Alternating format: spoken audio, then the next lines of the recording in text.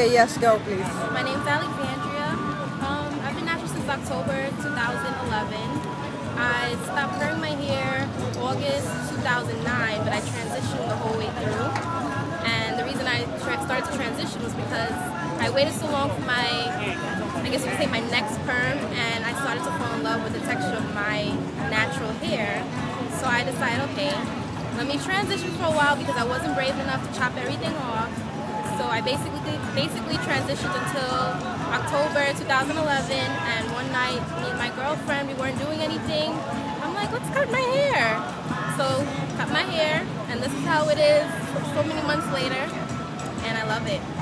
It's very versatile.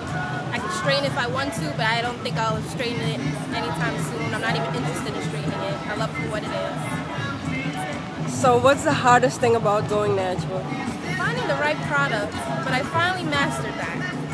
Other than that, as far as feedback from family and friends, it was all positive. Everyone loved it. I loved it, which is most important because I'm the one that has to live with it. So, What's the best thing about being natural? the versatility and my sense of style has changed. I'm more out there and brave, and I wear whatever I want to wear.